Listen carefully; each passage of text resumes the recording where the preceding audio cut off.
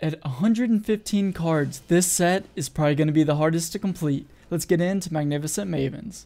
Alright, we're going to be starting this journey with 4 mini boxes, and these are the card protectors we got. There are 70 of each, and I think there are 6 different variants. We got a little waifu right there, and then some more waifu action.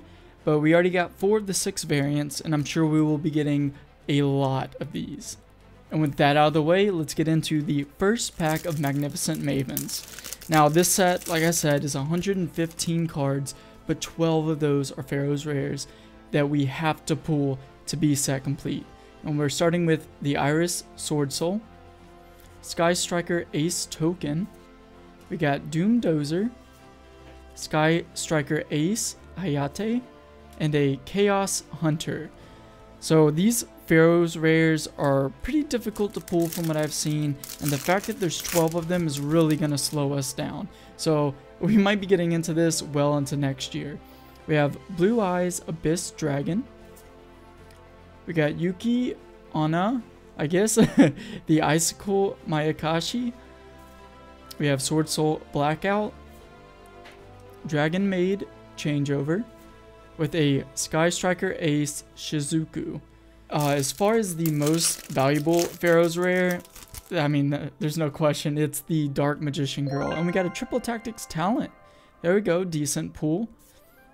And then we got an Aileron, Predaplant, Vampire's Curse, and Instant Fusion.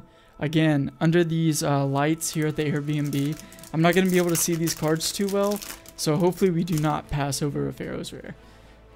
We have a Pendulum Call, Sky Striker Ace Token, Foolish Return, Cat Shark, this is my favorite one, with a Dark Soul Token. We pulled 2 tokens in that pack. Alright, getting into the next one. You know, the plan is just basically get all the ultras out of the way so we can start hunting for those pharaohs. We got Blackluster Soldier, Soldier of Chaos, Gravekeeper's Trap, Swordsoul Assessment, and Metal Reflect Slime. We got one more. And we got Swordsoul Auspice Chunjun, which is some pretty neat art. I don't know if we've already gotten into 4 packs or not, but here we go. We got Trap Trick Sarah, Agido, the Ancient Sentinel, DD Savant Kepler. These cards are actually really dark. We got Swordsoul of Taia. I think I'm pronouncing that right, but look at that. Very nice. And then Scapegoat, which we were unable to pull the Collector's Rare of Scapegoat and Tactical Masters. Alright, and I think if I remember correctly, this is all on new card stock, which it feels much sturdier. We got Millennium Eyes Restrict, which it'd be sick nasty to get this in the Pharaoh's Rare. And they got Mudora, the Sword Oracle. Got Beautiful Princess with a G Golem token and Swordsoul of Taia. Next pack we go. Come on, give us something good. We got a Lightning Storm, decent pull. Kelbek, the Ancient Vanguard. Swordsoul Blackout. G Golem token, once again, with a Swordsoul Sinister Sovereign. I can never pronounce that last part, but there we go. So, some of the Pharaoh's Rares, if y'all are not familiar, we got Blue Eyes White Dragon, Red Eyes Black Dragon, Elemental Hero Neos, Dark Magician Girl, Reinforcement of the Army, Necro Valley, Gold Sarcophagus, The Seal, Toon Kingdom, The True Name, Crystal Bond, and Mirror Force. We have a lot to get. We have Ice Dragon's Prison, Aileron, a Legendary Ocean, with another Swordsoul Sinister Sovereign, and Cat Shark. I'll take 2. So after this opening, if you are curious as to how many cards we still need from this set, or how many we have pulled, that will be down in the description. We have Boral Sword Dragon, Surgical Striker H.A.M.P, Predaplant, Dark Soul Token, with a Nightmare Cerberus, which the name on it, I know it's hard to see the name in these lights, but it's kind of peeled up a little. Very weird. Alright, we are down to 6 packs in this opening. We have Trap Trick Sarah, Sky Striker Mobilized Linkage, Swordsoul Assessment, Nightmare Phoenix, with a Sky Striker Ace Kagari. If we can just pull one today, that would be awesome. We got Yata-Garasu, which is actually gonna be a Starlight and Crystal Revenge, I'm pretty sure. So we will be looking for that in that set for sure.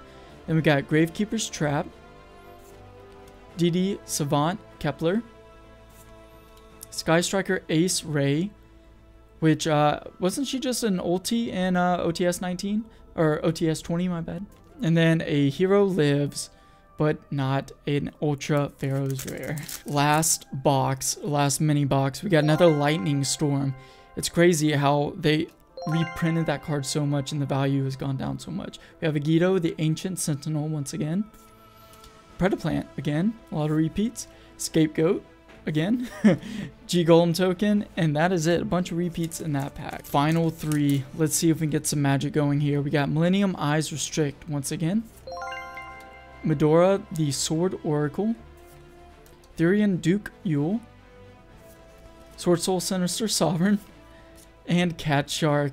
A bunch of repeats already. It's not even that small of a set either, so I'm kind of worried about it. Alright, we got Ice Dragon's Prison. Sky Striker Ace token. Light Imprisoning Mirror. Dark Soul token. With a Nightmare Cerberus once again. Alright, last pack. Don't worry, we have a lot of cards to get, and we will be getting into this set a lot more. So make sure you subscribe if you want more of this. We have Boral Sword Dragon. Exchange of Despair and Hope. Shadow Imprisoning Mirror. Nightmare Phoenix. And Sky Striker Ace Kagari. No Pharaoh's Ultra Rares today. I want to give a huge shout out to YuGiOh for being a patron and supporting the channel. And if you want to see me get into Darkwing Blast, make sure you check out the link above.